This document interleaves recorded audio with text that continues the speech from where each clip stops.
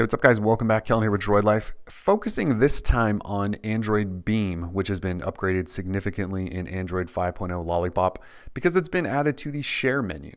So we'll talk about why that's important in a second, but for those not familiar, Android Beam is the feature that was introduced a couple of versions in Android ago. Actually, it's been quite a while. But basically the idea was you have a picture or a URL or a Google Play listing or something you want to share from one device to another. So you would put those devices together, tap on the screen, and basically send that information over to another device. It's a cool technology, although there wasn't a whole bunch of uses for it. And it was kind of clunky because you had to initiate it by putting the phones together. Then you had to do an awkward sort of finger press on the screen to get it to send and all that stuff. So again, it's changed for the better now because you can initiate a beam through a share menu in just about any app. Basically any app that has a share menu, you can use Android Beam through now, which is awesome. So it eliminates the awkward finger press. It initiates it. Basically, all you have to do is bump devices together. It's really awesome. So let me show you how it works. If we jump into Google Plus Photos, and I've got a photo up here, so I've got my share button and tap that, and you'll see now there is an option for Android Beam. So if I tap that, it should initiate a beam, and there it does a little zoom.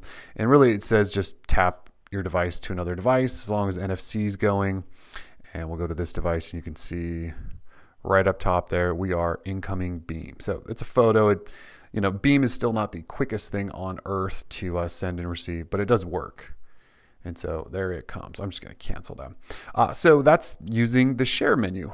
Where this becomes really cool though is if you open up something like, say, a file manager and you want to send a file. So let's say I want to share an APK between two devices. I can now do that pretty easily. So here is the Photos APK that was pulled from, I believe, the Nexus 6. So if I go ahead and tap on the little menu and we tap share, and you can see share with Android Beam, and it's showing at the top because I've been using it.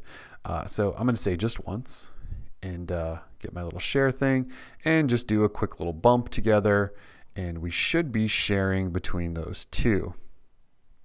And here it goes. And it's still thinking, but once it initiates, you can see there it goes. So it's sent, beam complete. Now, if I go over to this device where I just sent that to and tap on that, it actually opens right into that APK and tries to install it because I don't have that installed on my device. So you can see how cool Android Beam is now that it's in the share menu. Now, you could do some things too, like you could go into Dropbox. So Dropbox. And let's say I want to share something from Dropbox. So I find like an app and I do share and Android Beam and initiates a beam and we tap devices together and that'll open a browser direct URL right to the Dropbox file I was just trying to share. So by adding it to that the share menu, it becomes much easier to share information in general with Android Beam. It's not just a tapping together, trying to finger press. You don't have to have the item up on your screen anymore because you can initiate things by tapping on share. You can sort of send just about anything. Now, I've played around, APK files work. I tried to send a .zip, it failed, and I'm not sure why. Also don't know size limits, and also keep in mind that sharing over NFC is not the fastest thing always. But overall, you sort of get the point. It's a lot more powerful, works a lot better now. So again, Android Beam now part of the share menu in Android Lollipop. We've got more features coming. Stay with us, Droid Life. Peace.